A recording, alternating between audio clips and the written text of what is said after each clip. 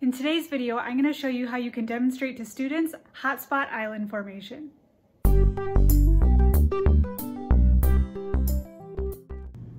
To show students how hotspot works, all you're going to need is an aluminum pie pan. You can use a square one or circle, it doesn't matter, a candle with a lighter, cornstarch, and water.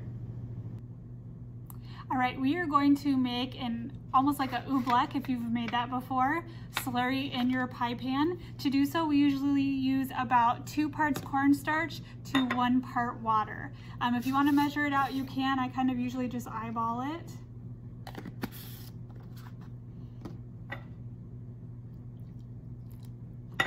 And mix as I go.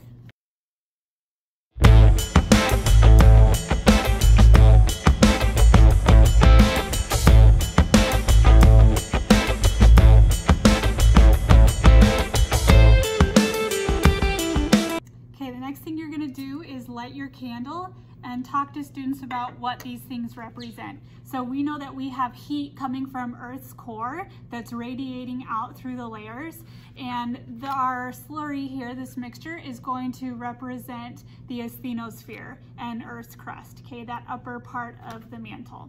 You're going to be taking your pie pan and holding it directly over the flame. So heat's going to be coming up through the bottom of your pan. As you do so, you're going to want to have students gather around or put it under your document camera so they can see better. We're going to see little, we're going to call them islands form, okay? But these hard spots in the cornstarch that are going to solidify. And then after you have an island, slide your plate over and form another one. And then talk to students about Earth's plate motion. And then slide it over again, have another island. So by the end, you should have this chain that's similar to the Hawaiian Islands. All right, so I'm gonna take my pan and hold it over. It does take a little bit of time, so you can be having a conversation with your students about what's going on. I'll time lapse it for you so it goes a little quicker and you can see what happens.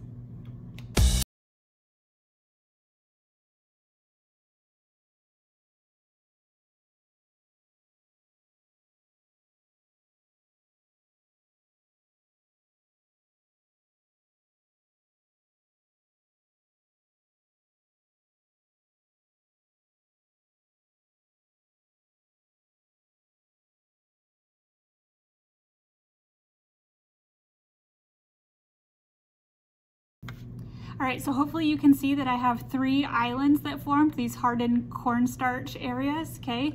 And so you can talk to students about plate movement. So this is evidence that we do have plate tectonic movement.